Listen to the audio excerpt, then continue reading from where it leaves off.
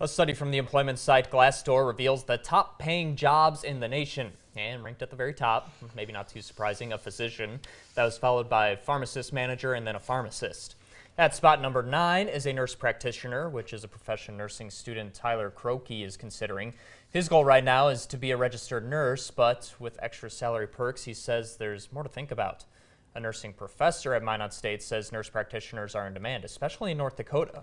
The median base salary for this position nationwide is just over $106,000. The pay is good, which money's not everything, but it is important, and just the flexibility of the job. We posted the rest of that list of the highest pacing jobs in the country. You just go to our KX News website, myindynow.com. Gas prices are expected to drop significantly in the coming weeks.